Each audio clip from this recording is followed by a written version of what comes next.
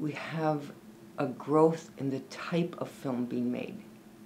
Now, I'm not convinced of this, but in the early years, people used to be able to say that's a BU film because it might have a more traditional standard fiction narrative attached to it. Now, because our students are so individually developed, each film is so distinct from the others that you couldn't watch it and say that came from BU. So that's a testimony to our program, if you think about it that way. We don't want it to have them make BU films. We want them to make their own film.